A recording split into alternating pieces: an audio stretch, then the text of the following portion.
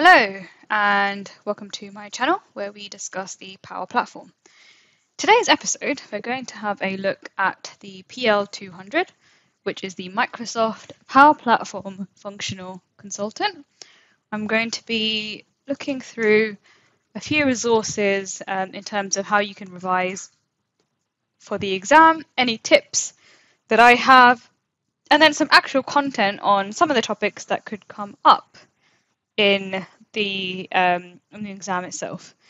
However, this isn't a video that will give you the entire content needed, so do make sure you do some other revision as well. This is just a quick video to introduce.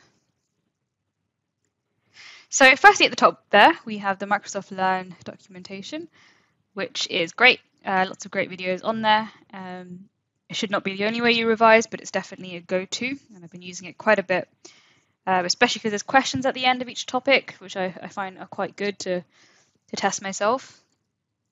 And then you've got Measure Up at the bottom there, which I'm not being paid to market this or anything, but I found it to be very useful to use Measure Up to do revision. There's all sorts of different kind of exam material and dumps and things out there, and some of them kind of vary, and I find that they're not very accurate. So going on to some topics now.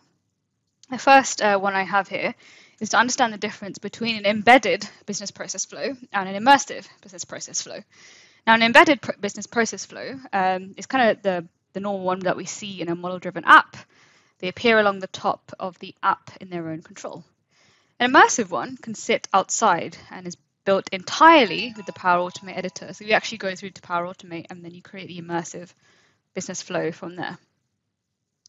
So yeah, do understand the differences and some of the advantages that they can give us, which includes a simplified creation and streamlined management.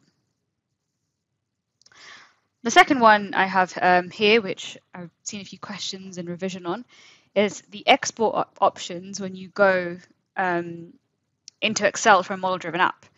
Now, when you click on this button to export, you have Open in Excel Online. You have a static worksheet.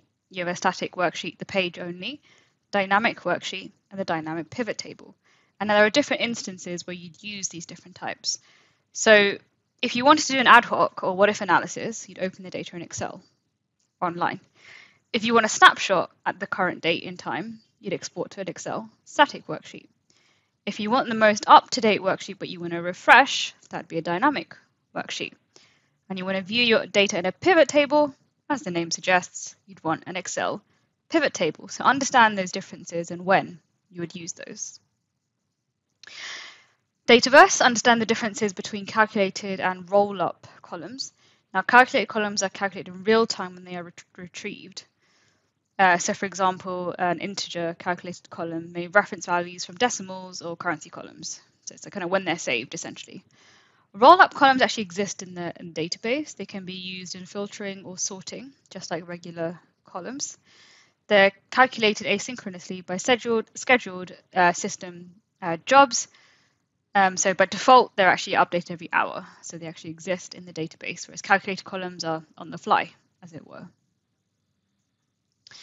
Think about the different roles that you need for portals. So portals features quite heavily in this exam.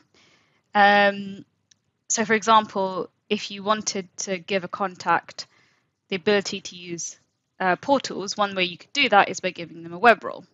And this kind of snapshot here talks about how you do that. So you open up Portal Management, go to Portals and Web Roles, select New, enter the appropriate values, and select Save. So understand how access is controlled for portals. RPA, so the desktop flows are quite a thing that comes up. And there are two types of flows. You've got unattended and attended desktop flow. So unattended is best for applications that do not need human supervision, so they're kind of running in the background. For attended flows, of course, you're going to be there, and the idea is that whenever you add a desktop flow, you can choose whether you do it attended or unattended. And that's it. I hope you enjoyed that. I hope it's taught you something, or at least got your head in the game for the exam. Good luck. See you in my next video. Don't forget to subscribe.